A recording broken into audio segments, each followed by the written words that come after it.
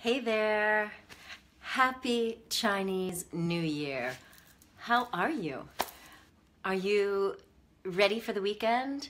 Are you ready for this new year? This is the year of the Earth Dog, according to Chinese astrology. So I wonder, what's on tap for you? Have you been looking at what all of this symbology means? Well, I'd like to talk to you about that because this could be quite a big, momentous year for you and for many of us in our tribe. Hello, Romeo. It's so good to be connected with everyone here. This is a topic that I'm super excited about. I don't know if you've heard me talking about this webinar that my friend Nick Haynes from the 5 Institute, he does it every year. And he explains what the Chinese symbology and the Chinese astrology means year by year so that you can plan to have the best year possible, to know what might come up for you depending on your energy type, depending on your Chinese astrology type. And he did this masterclass webinar thing for us again this week. I will put a link so that if you missed it, you can listen to it. Because I will tell you, for the last, I don't know, well, definitely last year, February marked a ginormous change in my life and my business. And there were some changes going on that I didn't understand. And Nick totally put it into context. So if you know that there are some changes that need to take place, maybe you've been resisting them, maybe you've been fighting them, maybe you've been welcoming them, but you feel a little overwhelmed, then I want to talk to you about something juicy today. If that's you or anybody you know who might be feeling a calling to do something different with their life, please share this video with them or chime in the comments, okay? So what is up, birthday girl? Janet Anthony, how are you? And thank you for the Happy New Year, Romeo. Romeo Cornal and Janet Anthony, they are two of the contributing authors to a new book called Time to Rise. So big ups to the both of you. Let me just get some tea. I have been traveling as usual all around the world. Just got back here to the south of France, and many of you may have heard that I got sick when I was in the United States. People are always asking me, like, how is it that you do so much and you never get run down? Well, it finally got me. Being in the United States, leaving the south of France where it's, okay, it's not hot, but it's been pretty warm. Then I got to Richmond, Virginia, and we had a major cold snap. I mean, it was freezing. And then there were people with the flu. So Janet, I really want to sing happy birthday to you. That's why I'm getting my tea. Got my little agave here, and let me take a sip. And you know what, Janet? Because you won't be able to critique my singing, I'm going to sing it to you in French. How about that? Joyeux anniversaire, mes vœux les plus sincères, que ces quelques fleurs, je vous porte du bonheur, que l'année entière tu sois douce et légère, et que l'an fini nous soyons tous réunis pour chanter en chœur, bon anniversaire. Happy birthday to you, my dear friend, my colleague, Janet Anthony. Happy birthday. So how auspicious for you, Janet, to have your birthday during this celebration of spring for the Chinese New Year. This is the year of the Earth Dog. So anyone who's been reading my book, I Love You, Me, or even the Orgasm Prescription before that, you know that I recommend that you find out which of the 5 Chinese elements is your dominant influence. You just go to thevitalitytest.com. It's totally free, and Nick and his people have put together a really wonderful way for you to get insight into what makes you naturally brilliant And you are naturally brilliant, right, Janet? Don't you remember me saying that to you? It was so heartwarming because in this community, we basically just are a mirror to one another, which can be good and bad, but we basically reflect back what we see. Romeo and I were talking this afternoon about being able to see people's potential. And I could see Janet's potential when I met with her on Skype last year. And you remember me telling you, Janet, about the brilliance that I saw in you? Like, we all have this natural brilliance. And unfortunately, sometimes our childhood or sometimes just life experience kind of tries to beat it out of us so that we doubt that we're unique, that we're special, that we have something to give. But we are all part of this interconnected organism of life on the planet. Each of us has an important role to play. And so the reason I'm so passionate about helping you liberate your authentic self is because I know that when you're trying to be a copycat or trying to fit into anyone else's box or paradigm, then you're not going to give your soul the best opportunity to be fully expressed. And in my case, trying to do that, trying to live up to everyone else's expectations, trying to fit into these little molds that society pre-baked, it led to my depression. And it led to me feeling like I didn't want to be on the planet anymore.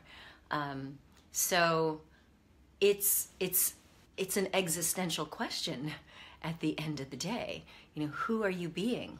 Are you being your authentic self or some version of you that you've taken on maybe because you had to, just to survive? But there comes a moment when you're going to be called to really step up and sometimes grow. It's not just stepping up into, what's comfortable.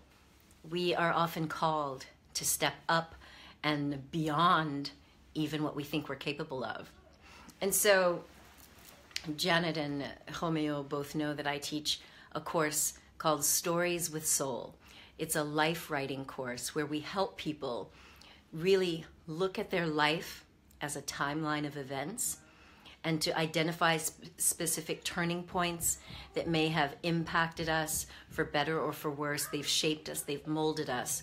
And if you're someone who wants to write, whether it's creative writing for fiction or nonfiction, your book, your memoir, or in a collective book like we've done, it's really great, this course, because we use Joseph Campbell's Hero's Journey. And if you've ever heard of it, then you know that all of the great novels and all of these great Hollywood films, they generally follow a very common format. And what I want to zero in on today is the call. So typically when you look at your life and you consider that maybe, just maybe, you're ready to look at yourself as the hero of your life's journey, which means letting go of the victim mentality. Life ain't happening to you, it's happening for you. And if you're willing to say, how can I step up and be more of the hero, then I want to, explore, okay? Hi, Crystal. Hello, Faida. Lovely to see you as well. I'm glad to be back. Please forgive me if I have to drink a little tea, because as soon as I got back from my trip to the United States, where I got a little bronchitis, finally got that all healed, and then I land here where everything is starting to bloom, starting off with the mimosas. And that typically kicks off allergy season. So Romeo, who is a intuitive life coach and does all sorts of healing, I think if you really put all of the things you do, Romeo, on your website, it'd just be long, long, long. But we explored some healing remedies today for allergies, so I'll keep you posted on that. But for now, I'm sipping some tea. So here's the thing. In the Joseph Campbell Hero with 1,000 Faces, the original book where he explained that we're all on this heroic life journey, we, as the hero of our life story, will typically be going along, and life can either be great or not so great. We call that the status quo when we start teaching the writing course. So you're in your status quo. Life is just life, whatever it is. But there's this feeling.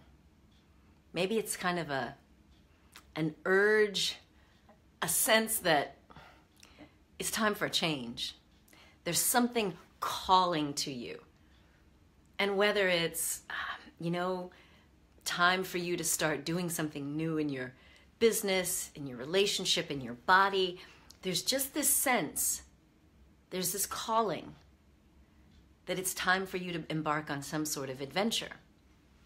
Now, if you look at like Star Wars or, even looking at like all of the Disney movies, there's always this sense of a call to adventure.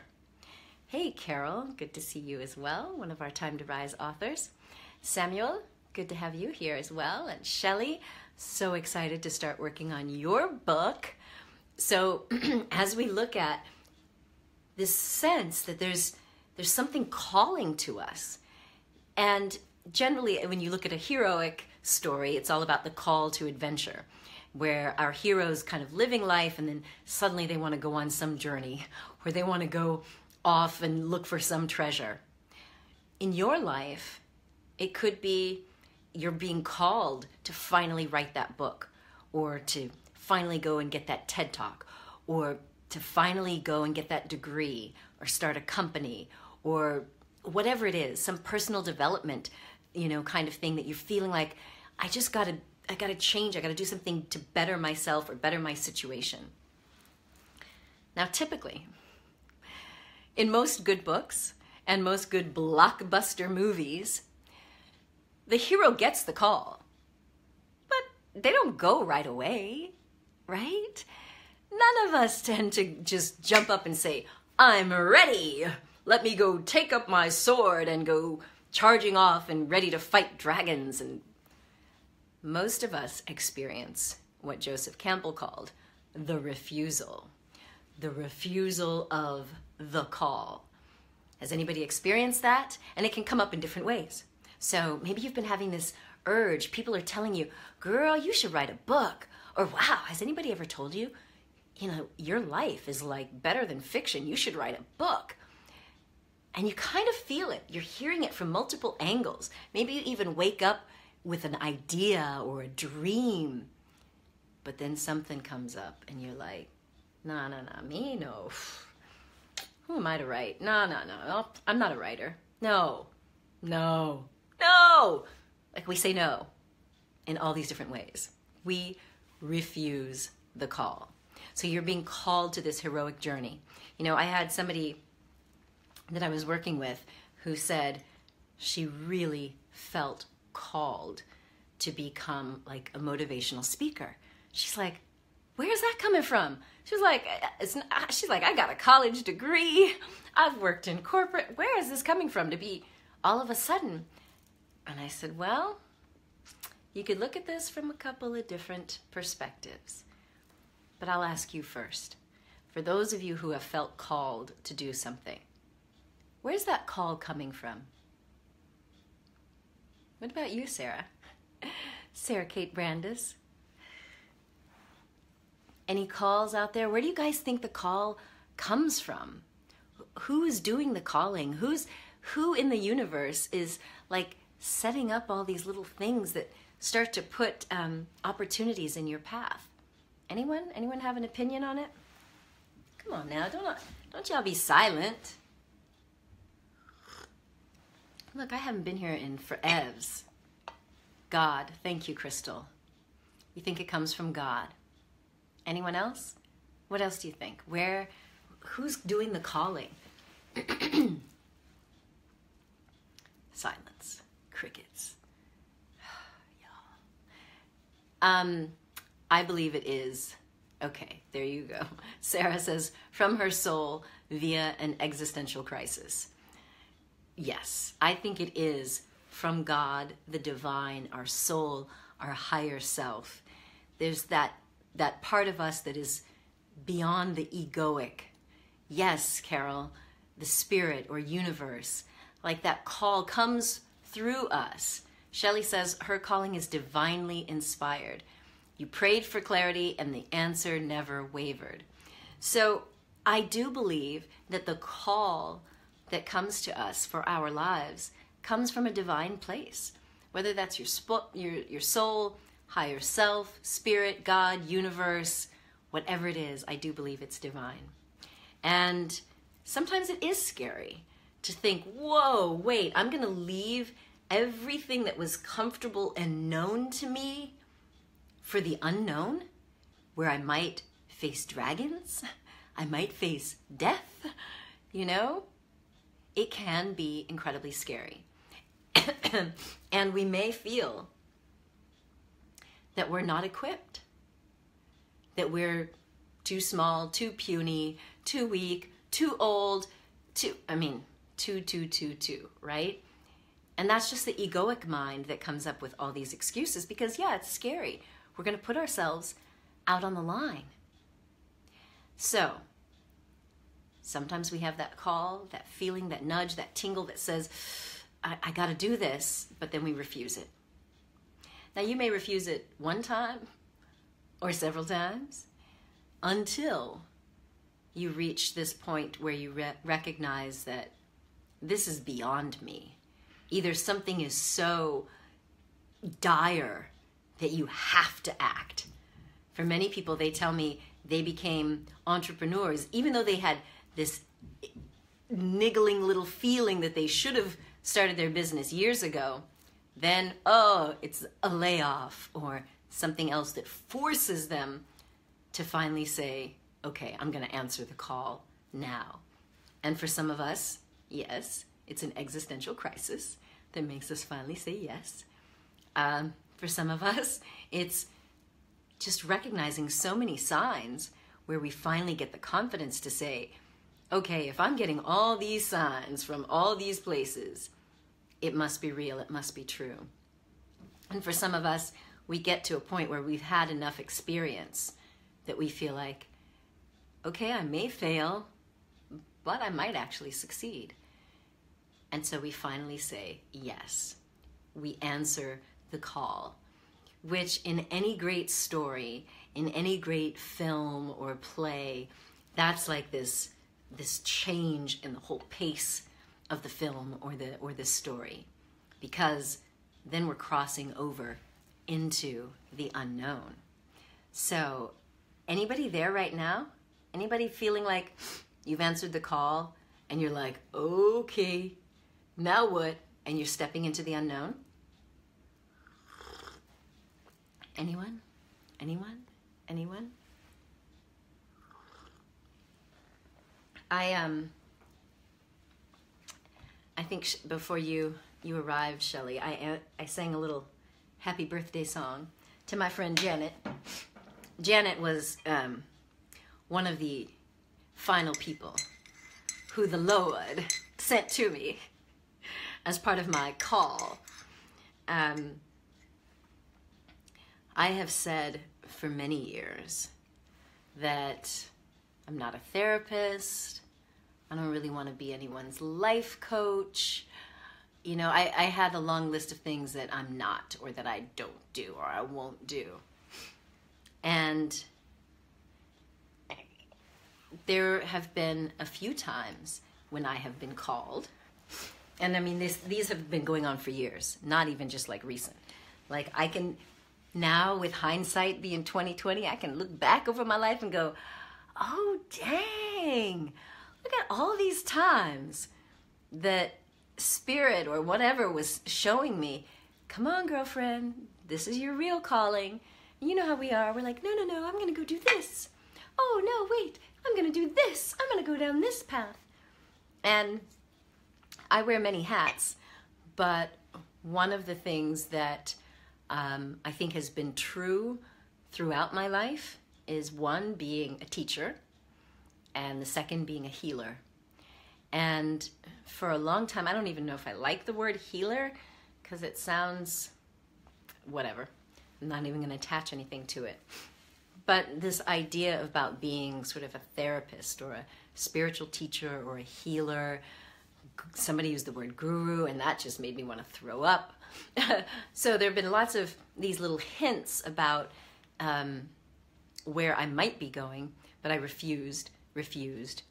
repeatedly refused the call. And Janet was asking me something last year, and I was like, no, I don't do that. I don't do that. I'm not doing any therapy. I don't want to fix this, that, or the other with my pupils. I don't want to sit down and hear about long, drawn-out stuff. I refused. But what I did feel comfortable doing is teaching and healing through teaching and through experiential experiences. So you've probably seen I host retreats all around the world.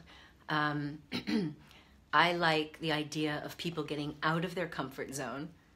I mean, it's a total hero's journey, right? You get the call, you leave your comfort zone, you step into the unknown, where you get to experience and gather new tools. And generally in a hero's journey, there's a mentor. There's some wise figure, you know, whether that's a Yoda type or in the Matrix it was the Oracle. There's generally some wise figure that you meet along your journey who's going to help you get ready to fight that dragon or whatever it is you need to do. And what I recognized last year is in all of the retreats and workshops, even though these many of the retreats were geared towards a business audience, so people who are coaches, I mean spiritually heart-centered coaches and mentors and light workers who want to take their business into the global space, or they want to start podcasting, blogging, vlogging, doing TED Talks, doing radio, whatever it is. They want to really get their message out there. But there's a spiritual component to stepping out on a national scene and taking your knowledge, even if it is sort of book learning, taking it to a level where you're really interacting with people at the heart and the soul level, really requires that you know yourself and you dig into your own psyche so that you're never projecting onto your clients. You can really fully be present when you're on stage or on TV. And certainly if you ever get to the point where you want to be like a mega star, you got to really maintain your spiritual core and your values so that you don't get caught up in the woo la la, fairy tale land of show business.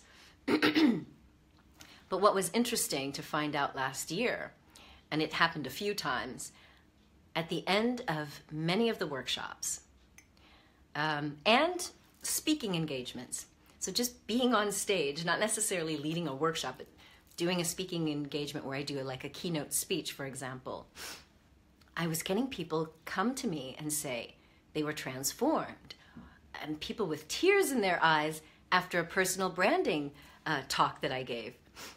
And I was like, that's weird. How are you being so moved when this is like a businessy thing? But then I recognized that when you are something, a healer or a transformational teacher, sometimes it's not the content of the words you speak. It's your essence, your vibe, your intention, because always my intention is to heal. And it happened with you, dear Dr. Janet Anthony, and a few other people after a couple of these retreats and workshops, where as I was reflecting on the feedback and reflecting on how some people had truly transformed, now we're really getting better about taking pictures of people at the beginning of our workshops and at the end, because people transform. Like, you wouldn't imagine necessarily that at a writer's workshop or a speaker's workshop that you were going to like transform and heal stuff. If you've ever had a fear of judgment with your writing or fear of public speaking, where do you think that comes from? Like, you didn't have it as a baby. babies pop out of the womb like, see me, hear me, I'm going to speak. We acquire those fears. And sometimes we acquire a fear of being seen, a fear of being heard.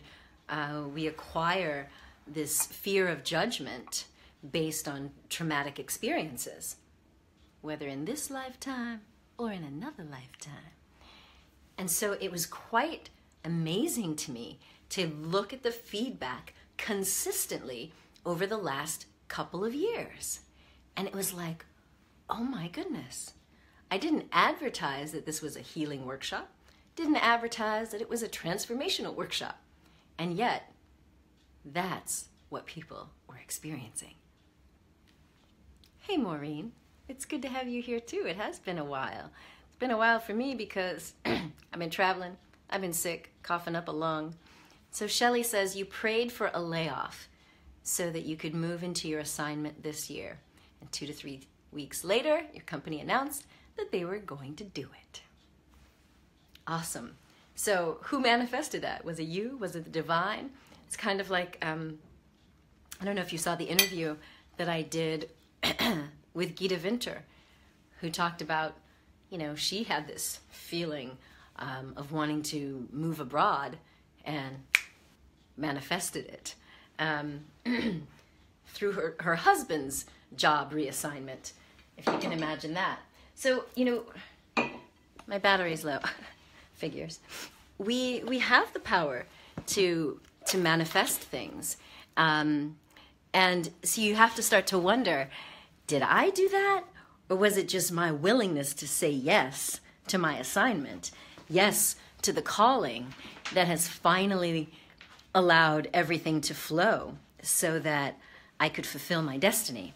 So in my own experience, I resisted it and resisted it and resisted it. And as I said, last year, I kind of I didn't really look at myself, but I looked at myself and said, oh my goodness, I'm a therapist. I'm a transformational teacher. I'm doing what comes naturally, even though I never set out to be these things. And in fact, I'm gonna have to hold this. And in fact, I out and out said no. I tried to refuse the call. And lo and behold, here I am, doing my thing. So I wonder how many of you may have experienced this as well. And the reason that I think this is an important thing for us to discuss, besides the fact that I've been researching and reviewing my notes because I'm starting to teach this course again. I am teaching the stories